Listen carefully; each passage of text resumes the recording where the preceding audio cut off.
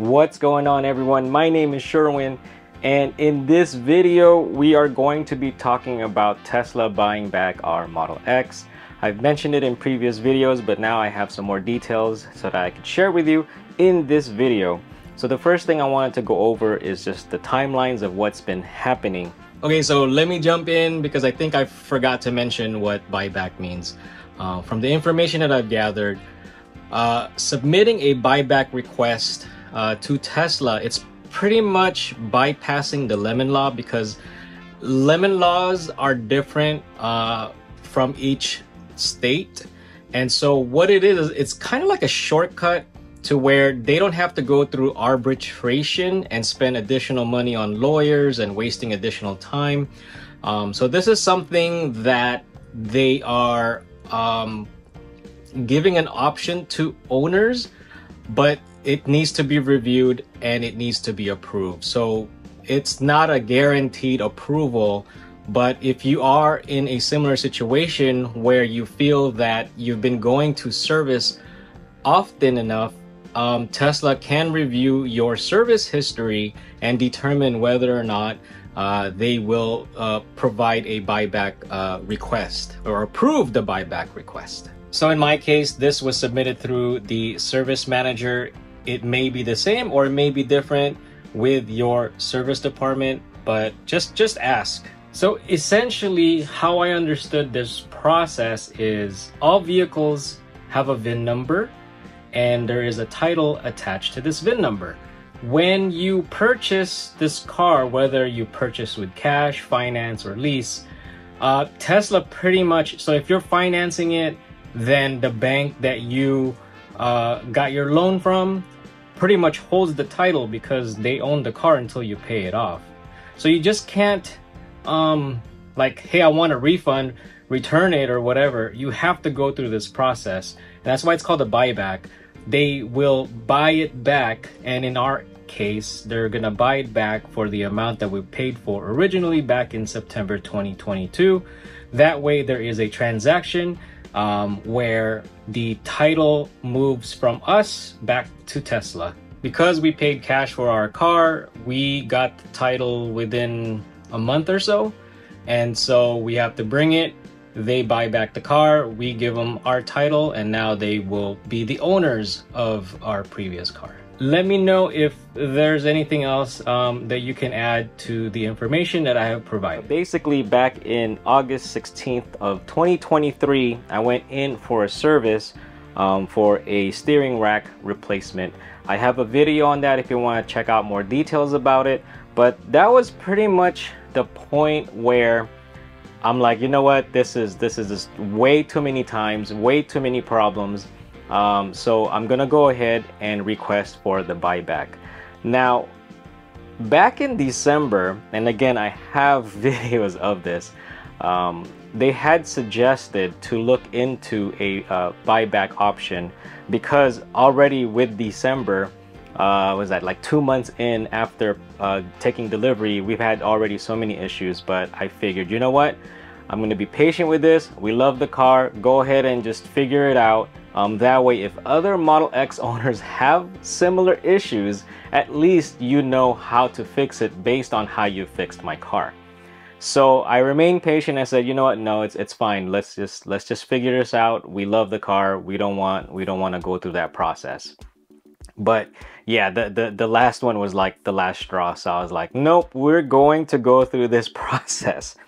And so September 8th, we got an email approving our request, but we haven't received an offer yet. And we were concerned that maybe they're not going to give us a full refund. We've used like 13,000 miles worth that we've driven it, so maybe they'll deduct it. But at that point, we put in an order for an ultra red Model X Plaid with cream interior. And why not? Because the prices have gone down. So even if we were going to take a depreciation hit, it's just a very good deal. And that was the original model or trim level that I wanted. And Abby just said no. So, but this time I actually won an argument. whoo, there is hope for us. But yeah, so all jokes aside, we ordered the Model X Plaid with cream interior. We just kept the wheels to the stock 20-inch.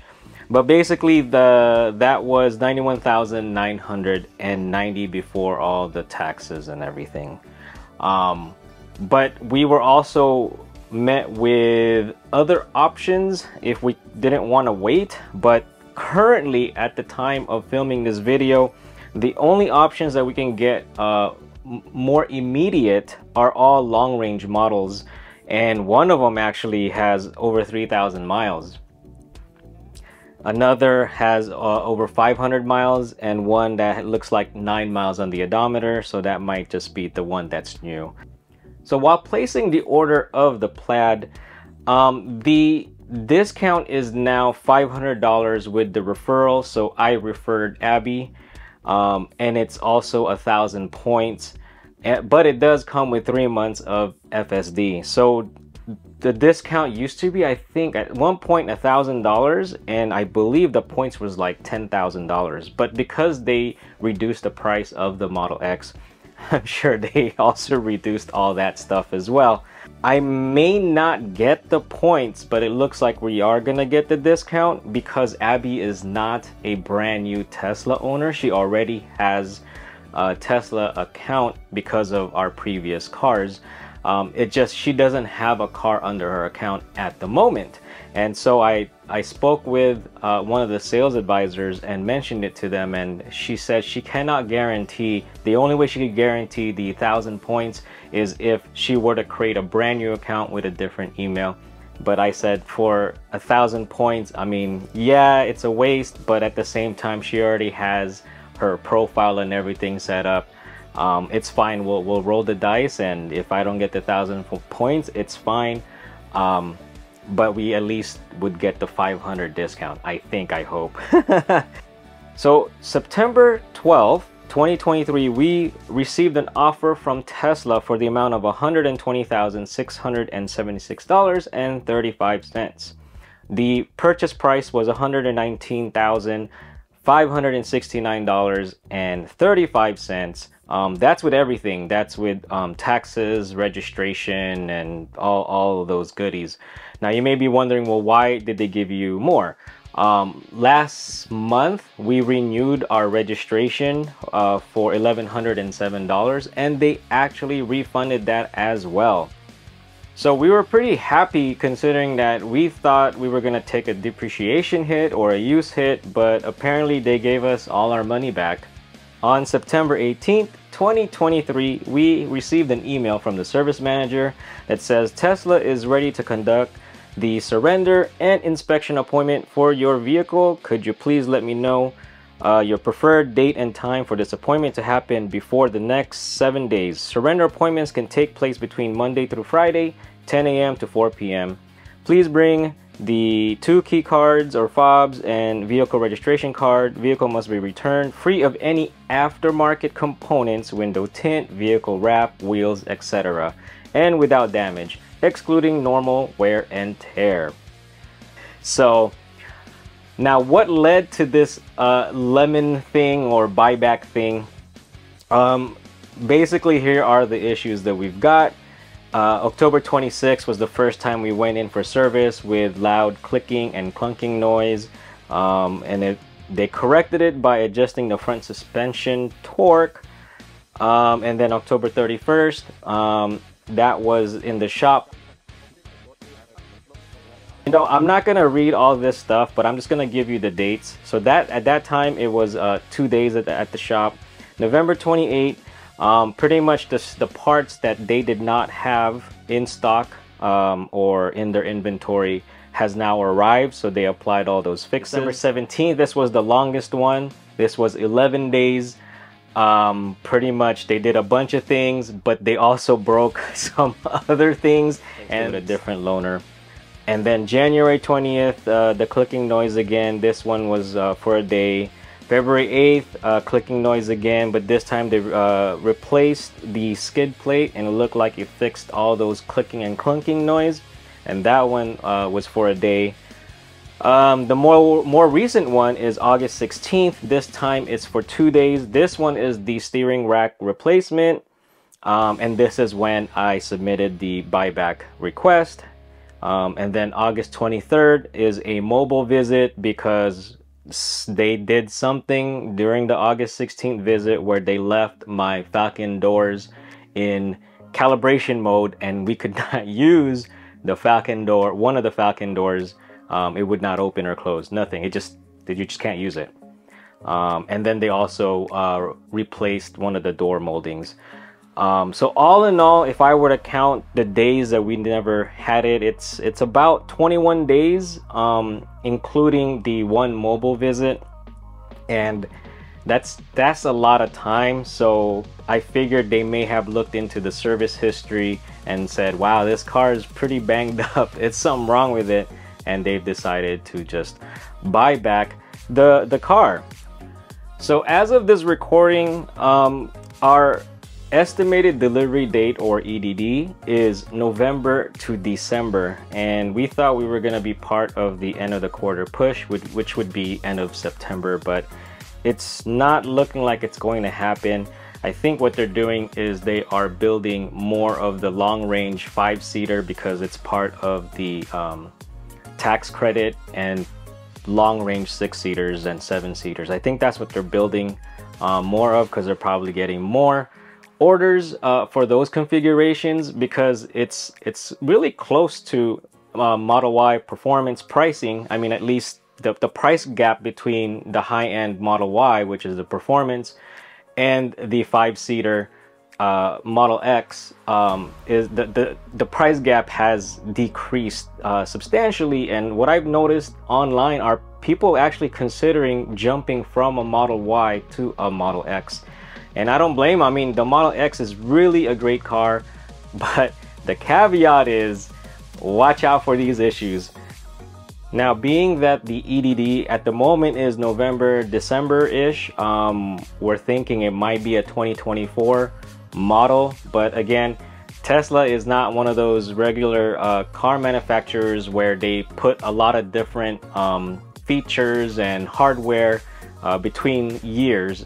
They just put it whenever they feel like it, so the years are meaningless. So 2022, 2023, there aren't really any big changes. I think it's just a larger screen, and the Tesla on the back trunk is now like white or just a different color. But even then, there are 2023 models that didn't come that way because some of these changes just happened mid-year. And so they just push them out whenever they feel like pushing them out. They don't wait till a new year comes out, and that's when they apply it. So it's not a big deal whether we get a 2023 or 2024. The big issue that we're having is if the EDD stays at November to December and we have to give up our car, surrender our car in the next couple of weeks, we're gonna be out, well, Abby's gonna be out of a car for about a month to 2 months, and that's going to be a problem. So when she does work, we have a company car that she drives, but when she's not working, she does not have a vehicle to drive, so that's going to be an issue. I have messaged the service manager to see if they can somehow figure out a way for us to get a loaner, or maybe push or extend the surrender date closer to November, December. But again, the EDDs, they're estimated. We don't know, they're just estimated. Because when we got our 2022 model, we waited 1 year and 11 days. And we knew that it was gonna be at least a year. So at that time, we just purchased a Model Y long range 7-seater for the time being. So at least we were able to keep the car, have a car for a year, and then when we took delivery of the Model X, we sold the Model Y. So right now I have the Model X at my friend's tint shop because he is going to be removing the wrap and the tint. I'm trying to figure out a way to possibly do a video on it, but as of right now, my scheduling is not lining up, it's not matching. I'm gonna try or at least try to get some footage on it and share with you guys what the process is of removing a wrap and removing a tint. But we'll see. One of the surprises during this process is we got all our money back plus the registration renewal. A lot of people I talked to had said, you know what, you are gonna get your full money back. It is a lemon law thing, so you should be able to get all that money back. But I just don't like to get my hopes up. I like to prepare for the worst. That's just how I am. But we're happy that we're getting all our money back. Plus, we're pretty much getting change, and we're able to purchase an upgraded trim level. Now, you may be wondering, man, you have all these issues, and yet you went and ordered another Model X. Yes, as I've said in other videos, there's just nothing out in the market. Number one, we're not going back to gas. Number two, the closest thing that we looked at, or at least I looked at, was the Rivian R1S. One of the things that I didn't like was it only had a 7-seater configuration. We want a 6-seater configuration. We could live without the 6 and go with the 7, it's fine. The other two things that just made our decision even easier is the service location for Rivian are all far. And again, me being a pessimist at times, if something were to go wrong with that car, I would have to drive farther to get that car serviced. And right now, when we're doing the buyback process, Abby doesn't have a car. So when I have that thing on service, I would have to drive an hour and a half to 2 hours. And yeah, so I'm not gonna do that. And then the other thing too is I can get a Plaid for much cheaper than what the R1S is going for. Also, there's about an 18-month wait from the last I checked. I did a video on going to one of the Rivian dealerships, so check that out as well when you get a chance. But those are the reasons why there just isn't anything else out there. Mercedes may have something, BMW may have something, but as what I've been seeing is BMW is charging subscriptions for different features like heated seats. I'm not gonna do that. I'm not gonna do that. Plus, the Tesla supercharging network is just, if you've experienced it, like, there's nothing to worry about. And we do a lot of road trips. So that's what I mean by there's just nothing close to what the Model X brings.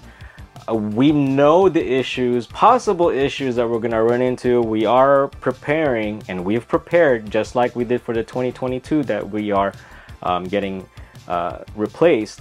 We're prepared. It's just, it is an inconvenience, and we're rolling the dice again, but there just isn't anything else out on the market that even comes close to what at least we expect, good and bad. So yeah, there's nothing else out there. That's about it. I am planning to do more videos during this process. If you like the video, please like the video. If you haven't subscribed, please subscribe.